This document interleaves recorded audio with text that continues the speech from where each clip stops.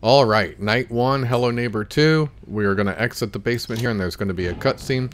The cutscene is of a paper plane hitting you, flying into you, and then you notice all these other paper planes on the ground here. So you're simply going to follow the paper planes. This one's super easy.